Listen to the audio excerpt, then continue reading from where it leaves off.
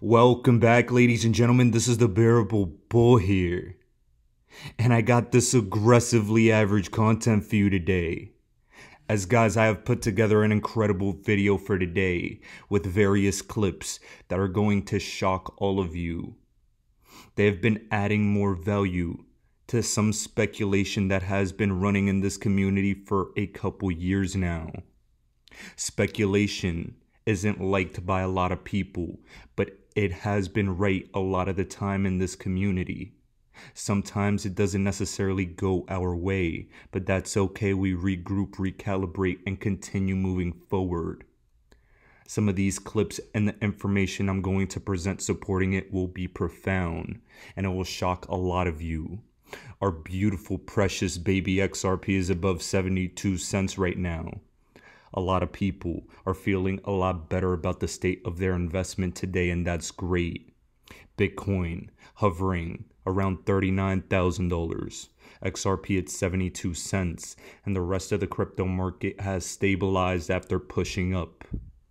A lot of people have a lot of interest again, and that's incredible. Now, before I get into this content for today, I want to say a brief thank you to everyone who subscribed to my mentorship program yesterday.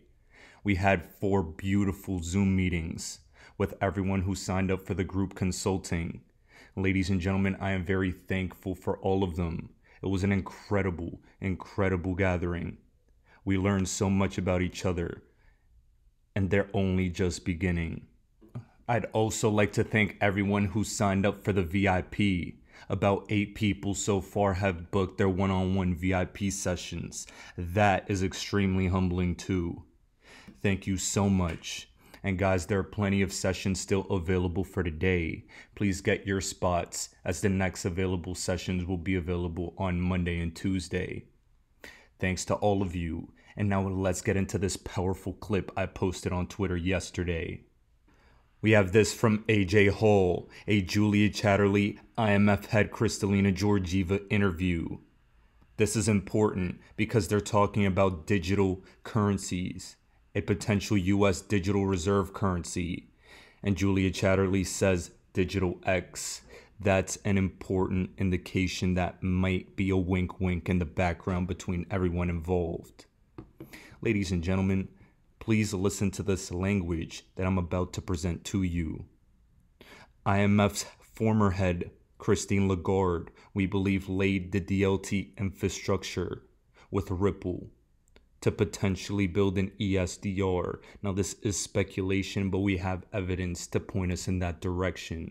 And today, this is the closest indication I've seen of that being a real possibility. The Bretton Woods alignment meeting that happened just the other day, as well as their Bretton Woods 2.0 advertising, the new Bretton Woods, has also made me believe that this is on the horizon. Please take a listen to this clip. The US dollar, as the world's reserve currency in its current form, remains the world's reserve currency? Or do you think digital X, and you can fill it in if you choose to, or probably not, has taken over? Kristalina, to you first. Yes, the US will be reserve currency in 10 years. A digital or the current form? Whether it is the current one or it is a digital dollar is to be seen. That is, let's get together in 10 years and see what we have in our wallet. Is it a digital dollar, digital wallet, or we still rely on the dollar as we know it? And it is very likely it might be both. Why? Because the strength of the US economy, the depth of the capital markets in the United States, and above all, the innovation capability of US companies, that is what is lifting up the United States. And we will see likely some changes in the composition of reserve currencies. And I'm pretty sure there would be presence of digital in that world 10 years from now. Ladies and gentlemen, the fact that Julia Chatterley stated digital X, in my opinion, is no coincidence. This is the reason why. Julia Chatterley has had a great career for herself so far as a CNN anchor, and one of the stories she's been covering in the front lines for a long time is Ripple. Here we can see she's had a number of interviews with the Ripple CEO Brad Garlinghouse. I believe at least 3, maybe even 4. The reason is because I think she knows the importance of XRP in the future of this financial system. She asked that pointed question, and Georgieva, while not answering that potential, wink wink XRP related speculation directly, she did talk about digital. The US dollar, in my opinion, will be digital in one way, shape, or form in the not too distant future. Other countries are leading the way in CBDC adoption and stablecoin adoption. The digital one is an example of that. China's at the forefront right now, and other countries are following quickly. What's important, though, is she stated there will be changes in the composition of the world reserve currencies. The SDR basket of currency modification date has been changed. On March 5th, 2021, the IMF's executive board approved an extension to the current SDR, their SDR valuation basket, by 10 months. It was supposed to be September 30th, 2021. Now, it's July 31st, 2022. The IMF normally reviews the composition and valuation of the SDR basket every 5 years, and this extension effectively resets the 5-yearly cycle of the SDR valuation reviews. Ladies and gentlemen, this next review will be done by mid-2022. And in my personal opinion, before then, we need to have regulatory clarity before we have this review in crypto. If it is, in fact, going to be a digital currency like XRP that is put in this basket of currencies. We still have to wait and see. This is speculation, but it's beginning to look more like it could be the case. If it is, in fact, the case, ladies and gentlemen, we will shock the world forever. There's a lot of more powerful information that I have to present in this video that makes me believe that XRP could in one way, shape, or form be used in this SDR basket. And now it's time to point you in that direction. I'm taking you on a little bit of an adventure, and I hope you enjoy it. First, right here, we have to show that Sandie O Connor has joined the Ripple Board of Directors. She's been recognized over the 30 years of her experience, specifically at JP Morgan, as having deep capital markets and balance sheet knowledge. She has risk management expertise. She retired as Chief Regulatory Officer at JP Morgan. She set firm, comprehensive regulatory strategies and led engagement with G20 policymakers. Needless to say, she is a powerhouse. Ladies and gentlemen, this statement from American Banker says when JP Morgan Sandie O Connor talks, policymakers listen. Policymakers will listen to her, and she is at Ripple. That's very important. Sandie O Connor has been at the forefront of a Libor transition. And before we can continue, what does that mean? Libor is the benchmark rate referenced by 350 trillion in bonds, loans, derivatives, and securitizations worldwide. And listen to this. After 2021, the end of this year, banks will no longer be able to enter into new USD Libor transactions, though some rates will still be published until mid-2023. And Libor will be replaced by SOFR, Secured Overnight Financing Rate. This is a benchmark interest rate for dollar-denominated derivatives and loans that is replacing Libor. And here it's stated that this transition is expected to increase long-term liquidity, but also result in substantial short-term trading volatility in derivatives. Guys, why is all of this important? Why? I'm going to let Sandie O Connor, instrumental in this Libor transition to SOFR, speak on that.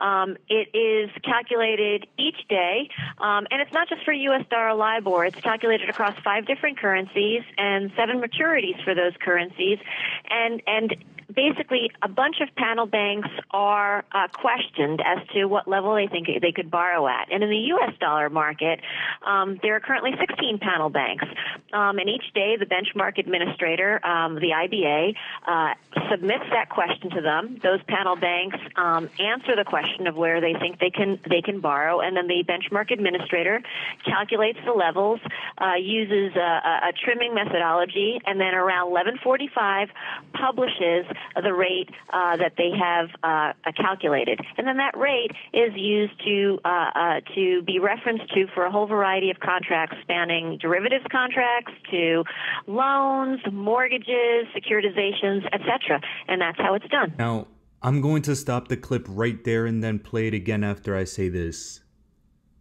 Sandie O Connor is systemically important to the financial system, and she joined Ripple's board of directors. In my opinion, because Ripple is systemically important to the future of the financial system. People that say Ripple and XRP are a scam or a joke are so incompetent, they should be dismissed, and everything they say should never be heard from again. They lack logic and reason. They lack objective thought. I just have to say that. She just described one of the most important things in financial markets. Now, please listen to the rest of this.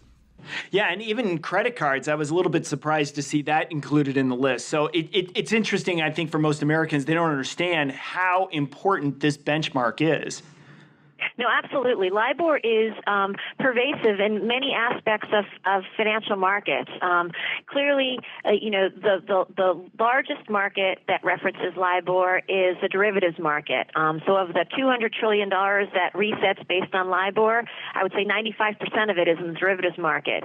But again, that said, there are a whole bunch of products that, each of us use in our daily lives, whether it's, credit cards or mortgages or securitizations or floating rate notes where we might have an investment in that is currently tied to this benchmark. Well, I guess that certainly begs the question, what's the major problem with LIBOR? Why is there this movement to shift away from it? Yeah, great question. You would have seen in the press, and many people think about the issue with LIBOR is related to the manipulation concerns that have been out there.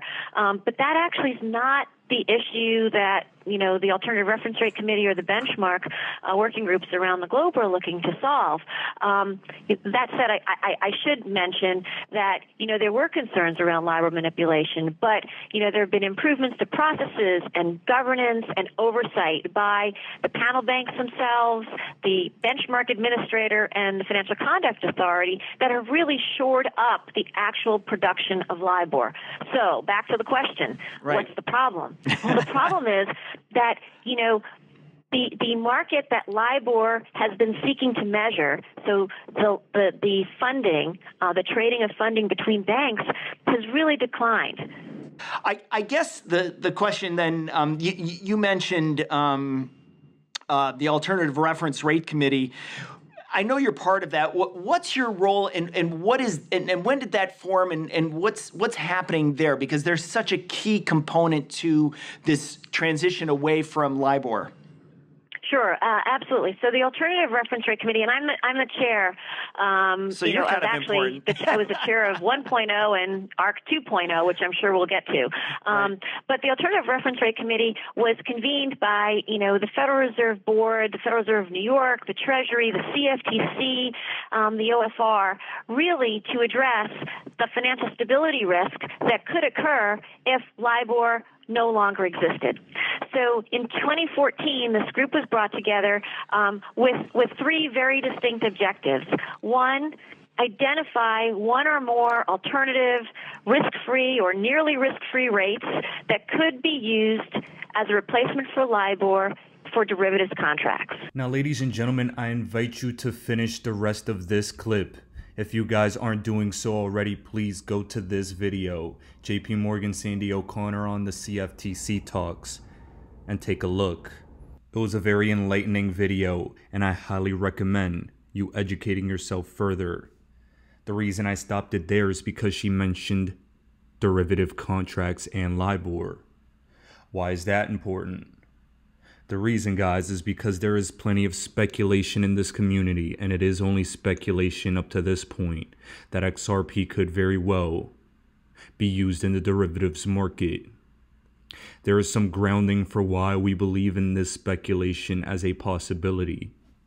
Ladies and gentlemen, the DTCC is how I believe, and how many other community members believe, is Ripple's way of getting XRP into the derivatives market. The DTCC is a member of Hyperledger and states it was contributed to by NTT Data and Ripple. They had a document titled Modernizing U.S. Equity Markets Infrastructure. The problem: real-time settlement means they need massive capital and securities to make trading deliveries. The DTCC stated from the same document real-time settlements could introduce inefficiencies when Nostro-Vostro builds up. Remember, Greg Kidd stated XRP will replace Nostro-Vostro accounts one day. In a normal low volatility trading day, the DTCC processes over 1 million shares a second, and during peak trading hours, this can be up to 300 million shares per second, or $25 billion a second. This has extreme systemic risks. They state later in the document that any tech implemented needed to meet industry standards of handling 2 to 3 times the market volume peak. This means it's 25,000 transactions a second. XRP can scale up to 65,000 transactions per second, and it meets that qualification. They stated in that document that any tech implemented needed to be 2 to 3x market peak volume. XRP qualifies, and this is all stated in a King Solomon video. Please give him a follow.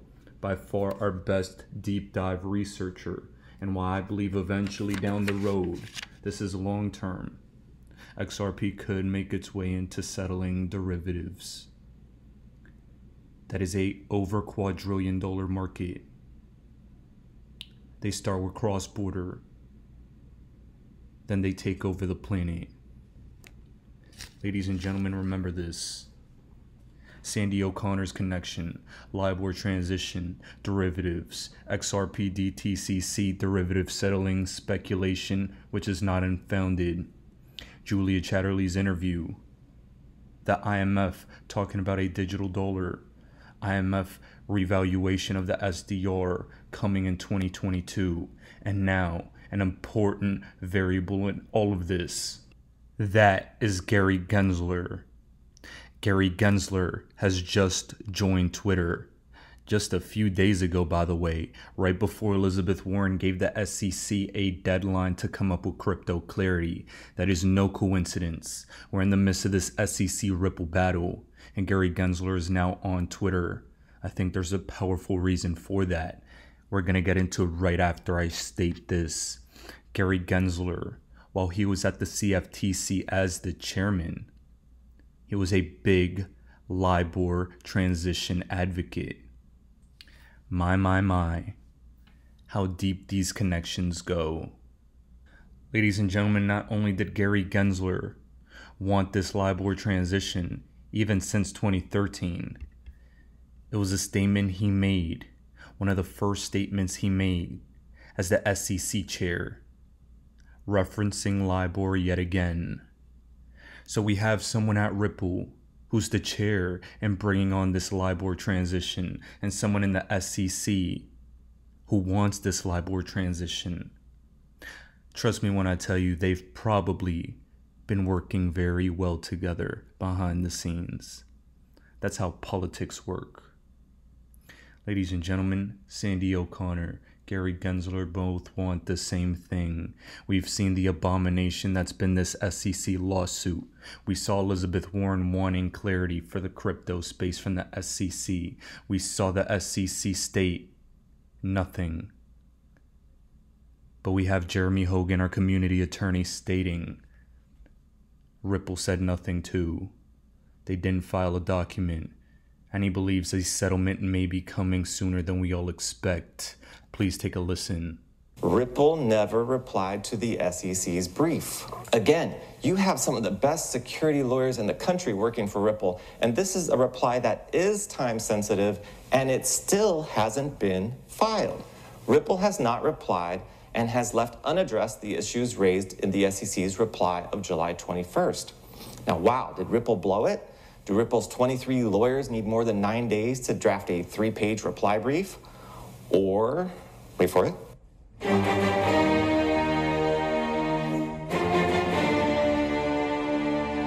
or is it possible, or yes, even likely, that Ripple didn't bother to file a response to the SEC because it didn't need to? And why didn't Ripple need to? Well, here we go. Ripple didn't need to file a reply because there were serious discussions going on regarding Shh. Really? It's the big crescendo reveal of my video? Of maybe all my XRP videos, and I get shushed by the Old Spice guy? I was just saying that everything leading up to this last week points to this case being very close to Shh. Okay, fine. Are there other possible explanations? Yes, of course. I mean, one of the main counsel could be very sick, knock on wood. The case could be stayed. There's 100 things. That's just one thing that comes to mind, and there could be hundreds of others. But my best guess, and what I think is the most likely case, is that there is going to be a Nope. Baby Yoda, so cool. And how will you know if I'm just wrong, which is doubtful? Or perhaps one of the other possible scenarios has passed. Look for something to be filed in the case by this Friday. If nothing is filed this Friday, my guess is that, well, let me just say there's something happening here, but what it is ain't exactly clear. Now, the key to making money in a situation like this is to position yourself now before the settlement. Because by the time you read about it in the Wall Street Journal, it's already too late. Ladies and gentlemen, I believe Gary Gensler's ties to this Libor transition, as well as Sandie O Connor's ties to this Libor transition, as well as the complete display of incompetence the SEC had in this lawsuit against Ripple, is making it likely that this settlement is coming sooner than we expect. Jeremy Hogan speculates that is possible. We still have to wait and see. But I think it could happen. And the only thing I warn you is, be in before the settlement. This is the Bearable Bull here, ladies and gentlemen. Thanks for tuning in. As always, I appreciate every single one of you. And I'll be back tomorrow with another video.